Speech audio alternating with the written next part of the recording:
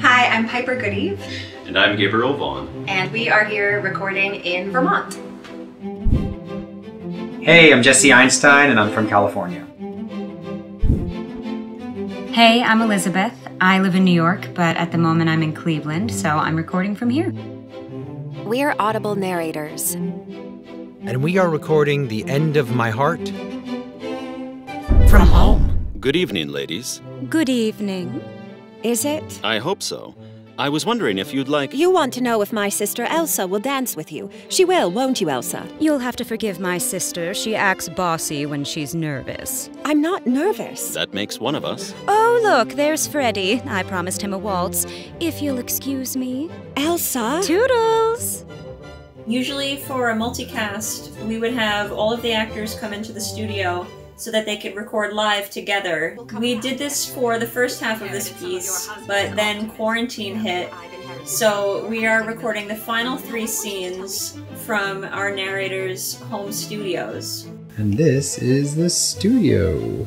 My wife Stephanie Einstein and I are both Audible narrators, and we do the majority of our narration for Audible from our house. My husband and I built our first home studio here in Vermont about 4 years ago. We are good. So fun. It is. Awesome.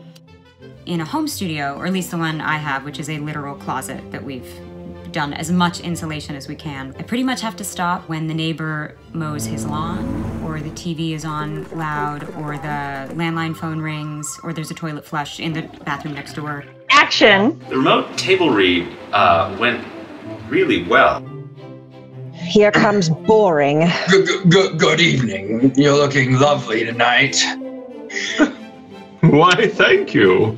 I meant her. To record, the actors will all be recording themselves, and we'll be using a program so that we can all still hear each other live. It's cool because it feels like they're right next to you. Of course, Sarah can just give us direction or corrections in real time. Am I going too heightened in that direction, or is that okay? I like it, yeah. Then I will take all of their audio and it can be edited. How embarrassing. Okay.